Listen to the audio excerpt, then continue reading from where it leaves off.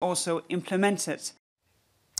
Vi havde tidligere i dag besøg her i studiet af Ungarns ambassadør i Danmark. Han mener, at det internationale samfund i store træk misforstår hans land. Jeg startede med at spørge, om den ungarske regering vil efterkomme EU's henstillinger. Good afternoon, or good evening rather. Of course, the Hungarian government will comply with the wishes of the EU. We said it from the beginning, that as soon as we receive specific legal argumentation, we will examine the criticized aspects, and we will make amendments if necessary. The problem was that until now, we received only general political criticism and political views. Therefore, we didn't react. Now that we received, and we know exactly what the problem is, now we are ready to do it. As you surely know, yesterday there was a meeting between Prime Minister Orban and Mr. Barroso in Brussels. Yeah. It lasted more than 2 hours, so it was quite a substantial meeting. And as a result, it now seems that in almost all problems will be solved, and only 3 minor issues remains that where the opinions are still far ahead. Right, but I'd like to know, Mr. Ambassador, do you think the criticism brought forward by the EU, do you think it's fair? Do you think the European community has a point when it points at towards Hungary and say, look, you have a problem there, you have a democratic problem? I think that the European Commission has every right to examine each member country's legislation. So we have no problems with that. We also admit that it is their right to intervene as soon as they see that in a member state there is legislation that violates the EU treaty.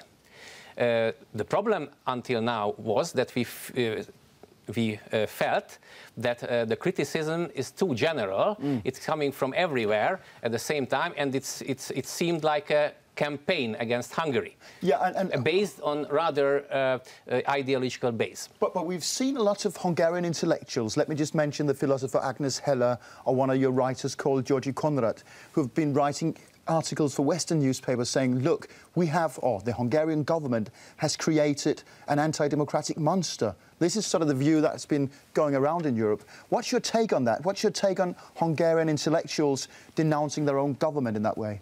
Well, of course, we are not happy, but you don't have to take these opinions at face value. Both of these mentioned persons, they are famous intellectuals also in Hungary, but both of them belong to the sympathizers of the Hungarian Liberal Party.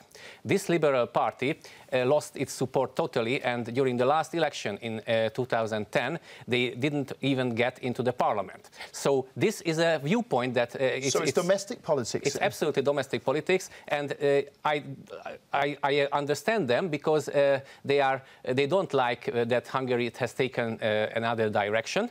So therefore, they are very critical. But it doesn't necessarily mean that they are right in their critics. No, I understand that. But if we move outside of Hungary, we've also seen prominent European politicians, the former Belgian Prime Minister Guy Verhofstadt or the French philosopher Bernard-Henri Lévy saying, look, there seems to be a problem in Hungary. Guy Verhofstadt has said Hungary now poses a democratic threat to European values. How does that ring in your ears? We are aware of these opinions. These opinions were also voiced in the European Parliament last week. And at the European Parliament, we could have seen clearly a clear division line, an ideological division line, where the conservative EPP were supporting Viktor Orban's government, while the center-left criticizing harshly. I think that there are 3 main reasons for this criticism. One, that these changes in Hungary were so swift. That is not understandable for many. The second one is that this is the ideological division line. And the third one, that the present Hungarian government has an unprecedented, almost unprecedented, 2/3 majority in the Hungarian parliament. And there is a fear, and especially among these liberal intellectuals, that with such a big majority, this kind of big majority can be misused. Exactly, sir. And you're striking on the very point I was just going to ask you, because I've seen some of the critics saying that Prime Minister Orban, with his two-third majority, is now openly putting his party loyals on top of various national institutions, in fact, the entire system. Why this procedure? Because to critics, this seems like a very grim reminiscence of the communist days, when party loyals were just placed on top of everything. Well, to call somebody a party loyal, it's a subjective thing. I admit that the opponents of the Hungarian government, they don't like these appointments. But to call all the persons who were nominated by the Prime Minister Orban to these positions party loyalists is, I think, unjust. And therefore, these critics, I think, don't go too far. Of course, I can't deny, but also you can't deny that no government in the world would like to appoint to important positions somebody who is openly against them.